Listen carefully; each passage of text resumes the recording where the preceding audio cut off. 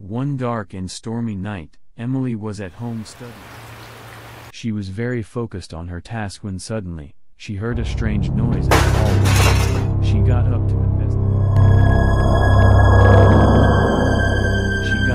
investigate, but there was nothing there.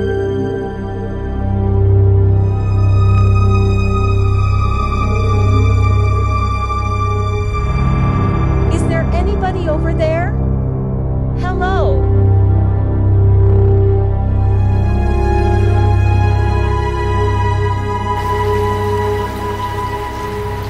Back in her room, Emily tried to continue studying, but she was getting more and more nervous.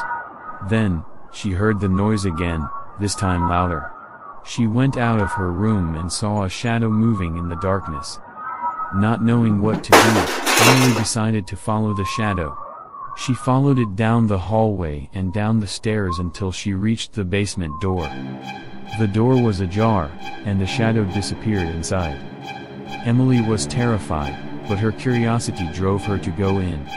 She went down the stairs carefully, but the sound of her footsteps echoed throughout the empty basement. In the darkness, she could make out a figure in the back of the room.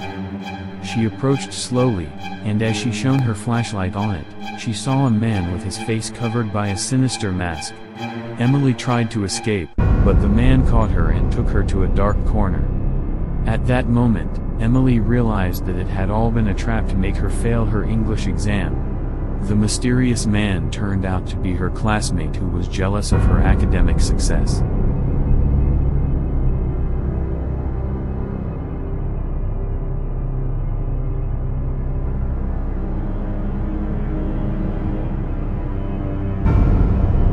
Emily managed to escape and arrived in time to take her exam. Despite the scare, she was able to concentrate and pass with an excellent grade.